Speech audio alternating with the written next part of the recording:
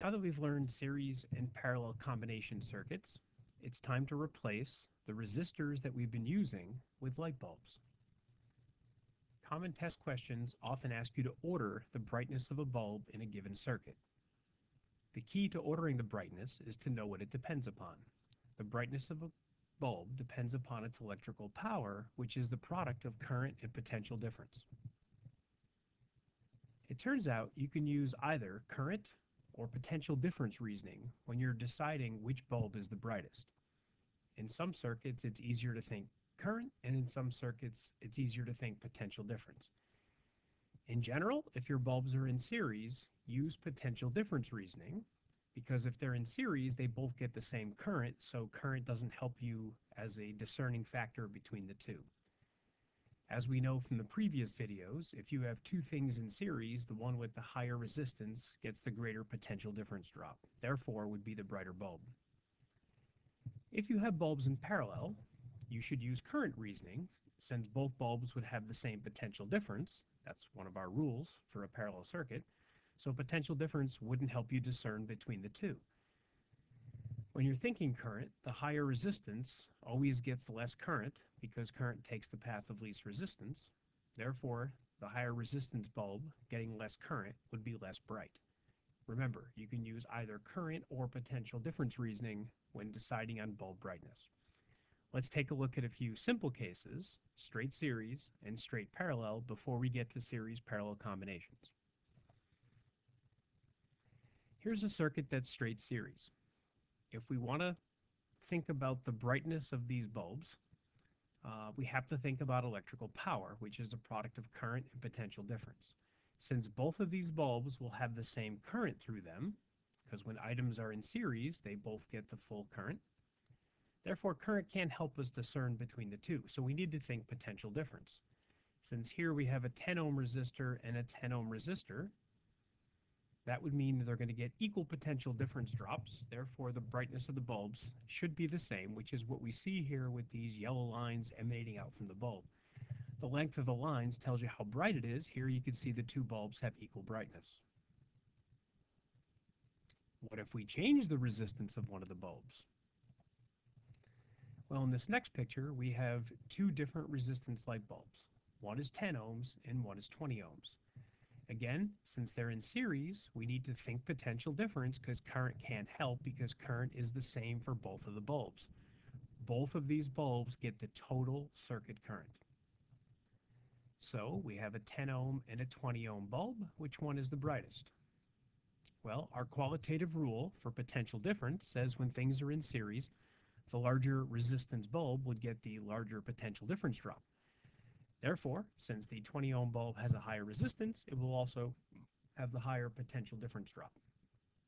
That would make the bulb brighter, and you can see here by looking at the yellow lines emanating out that the bottom bulb, the 20 ohm bulb, is definitely brighter. Let's take a look at straight parallel.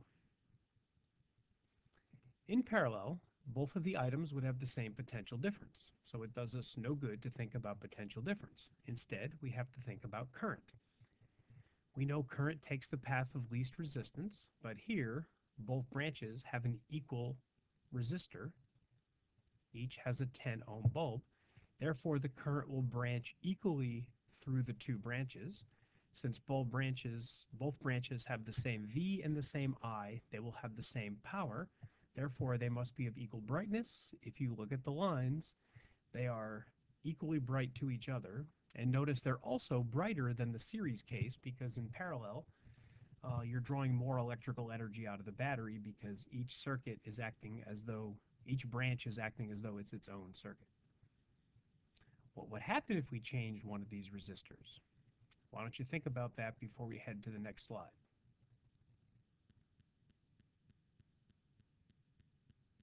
All right, let's take a look.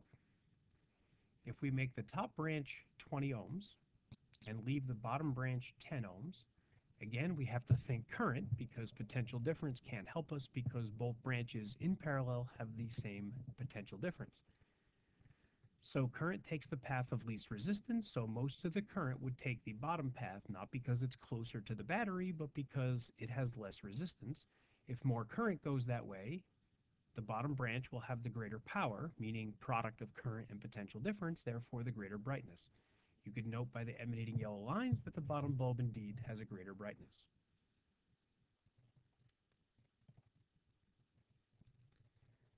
All right, let's talk about series and parallel combinations. The best thing you could do when faced with a series parallel combo is try to look for a region of the circuit that if you collapse it, it would make it either a straight series or a straight parallel circuit. You'll notice this circuit in general is mostly series and it has a touch of parallel in this region. If we can break that parallel region and combine it into one resistor, we would then have a series circuit with 3 resistors. Well, when we try to replace 2 resistors in parallel with an equivalent resistor, we could use our rule that would make this area have 5 ohms of resistance. We now have 3 resistors in series, a 10, a 5, and a 10 ohm resistor. So let's think about the bulb brightness. Well, the rule says that we can't think about current because we've made it a series circuit. Therefore, all of these resistors, the 2 10s and our made up 5 ohm resistor, would all technically get the same current. The only way to decide is with potential difference. The higher resistance bulbs will get the greater potential difference in series. Therefore, we expect the first and the last bulb to be the brightest, and they should be equally bright. And over here, because it's only 5 ohms, we're going to get less potential difference drop at these, so they should have less of a brightness, but they should be equally bright to each other. Hopefully that reasoning makes sense. Let's check it out. You can see by looking at the yellow lines that the first and the last bulb are indeed the brightest. They both get the full current. And then here we have a branching of the current, so you expect them to be less bright. Notice that we thought both current and potential difference and managed to think this one out. This branching right here at the top guarantees that the current's going to split. Therefore, you're getting less current through each bulb. Therefore, it'll be less bright than the others.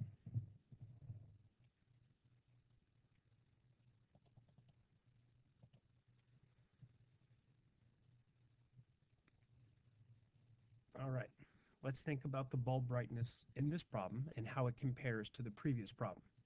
Notice what we've done is we've added one more light bulb out here to the right. The question would be not so much the order of the brightness, because that really shouldn't change from before. The first and the last bulbs should be the brightest,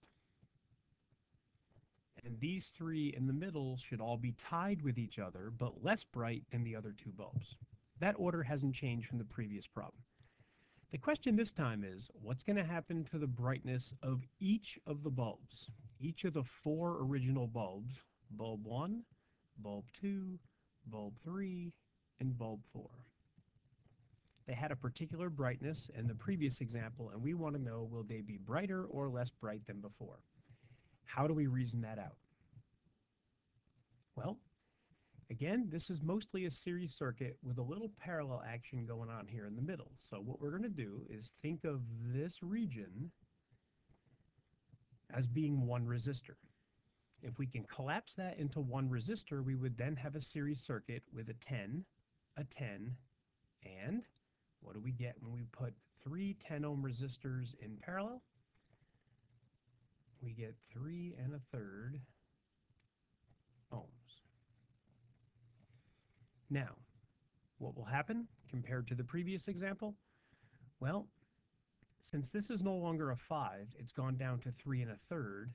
This region is going to get less potential difference than it used to, which means the first and the last bulb will each get a little bit more than it used to. So my prediction would be that this bulb will get brighter, this bulb will get brighter, and these in the middle, dimmer and dimmer. And of course, the new bulb will obviously get brighter because it wasn't even there before. Let's take a look and see how we did. Compared to the previous example, the lines indicate that the first and the last bulbs got brighter, and the two inner bulbs, the ones that are in parallel, got dimmer than they were before.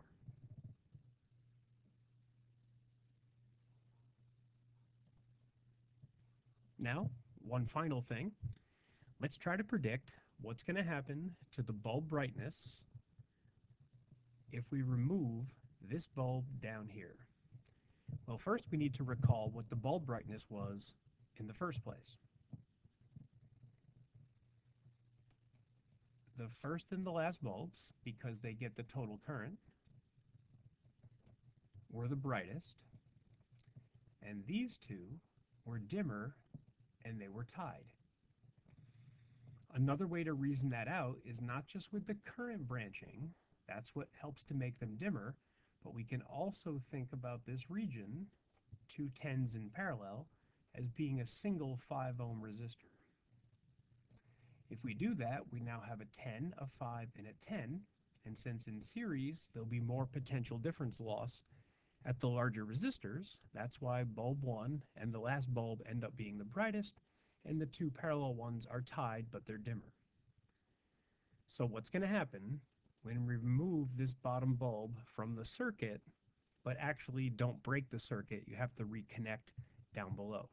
What's going to happen to the brightness of the top bulb and the two parallel bulbs?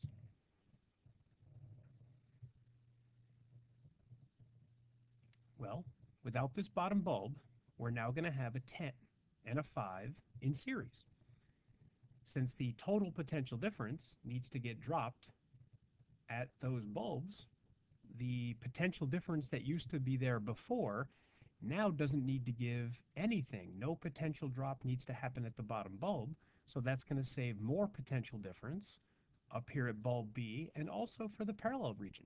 You're splitting the original potential difference 2 ways now instead of 3. So we should expect that the brightness of the upper bulb will go up and the brightness of these other 2 bulbs in parallel would go up as well. Let's take a look. If you compare this picture to the original picture, you can see that the upper bulb has gotten brighter, and these 2 are dimmer than the brighter bulb, and they're equally bright as each other, but they're definitely dimmer than the upper bulb. I hope these examples have helped with bulb brightness, and you may need to watch the video more than once to think it out, but hopefully it helped.